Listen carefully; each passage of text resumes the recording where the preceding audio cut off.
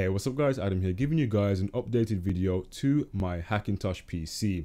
Now, as you guys know, around September last year I went ahead and upgraded my PC to this PC behind me, simply because the one I had before decided to go ahead and give up the ghost, and it was starting to get on a few years, and I had it for about 4.5 years. It served me well, but I thought it was definitely time for an upgrade. So that's the new PC sitting behind me, and if you haven't seen the video for that PC, that'll be the very first link in the description down below. That's basically me covering all the parts and pretty much how I went ahead and set up that PC.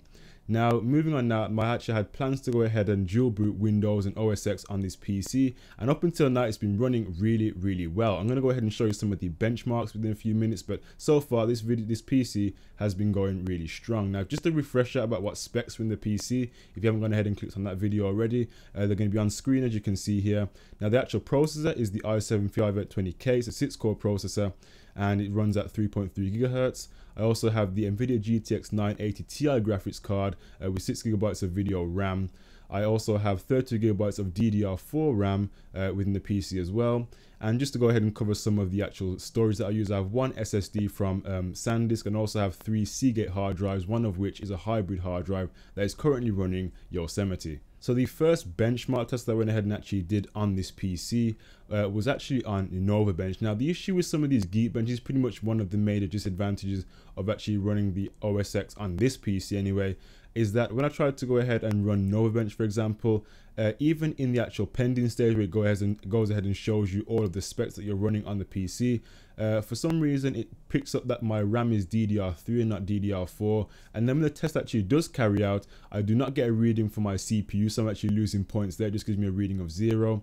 And it registers the actual RAM as DDR3 as opposed to DDR4, so the points are going to be a lot lower. And as you can see, the score is pretty much not representative of my actual PC. Now, PCs that are actually around about this same specification are scoring between 1,400 and 1,600, yet mine is scoring around 300 and 400, so I'm not quite sure what's really going on with that. It's not really reading my CPU, and it's not really reading the RAM as far as I'd like to, and it's something about the graphics card. I mean, the graphics card when it comes to Hackintosh is always normally a problem, so I'm not too surprised about how it's performed with Bench. So I thought I'd still go ahead and show you the test results, and maybe you guys have an idea for why it's pretty much doing that. But as far as I know, it's not really affected the actual performance of the PC, and everything seems to be running perfectly fine. I'm not actually seeing a decrease in performance.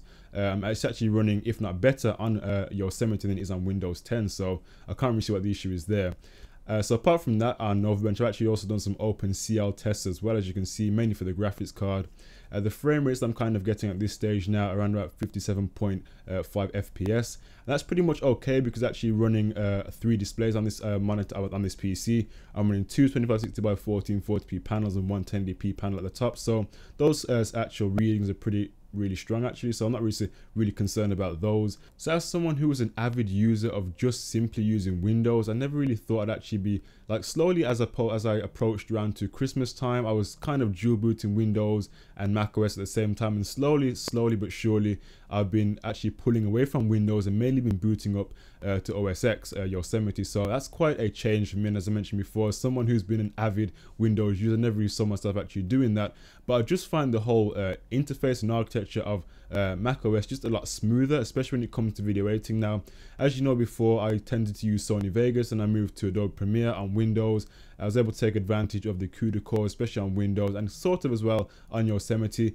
But for some reason, the actual rendering speeds are a lot quicker on Final Cut Pro. Now, Final Cut Pro I've actually been using now for the past 4 weeks, and it is a really smooth video editing software. I mean, the rendering times are a lot quicker, the playback times are a lot quicker, everything just seems so much smoother. You can really tell that this actual Final Cut Pro, the video editing software, has actually been utilized to actually run really well on the macOS platform. And I'm also not using Audacity as much. I've actually switched over to start using Logic Pro X to try and get my audio for my videos, so I'm actually finding that a real treat as well. So I've actually strayed away more from using my Windows based platforms like Sony Vegas, for example, and more of Audacity, and I'm starting to use things like Final Cut and Logic Pro to go ahead and do my audio production and my video production when it comes to editing. So that's a new move for me as well, because I started to use Premiere on the macOS platform, and it was running okay. I mean, it was running, you know, as good, if not even slightly better than it was on Windows 10.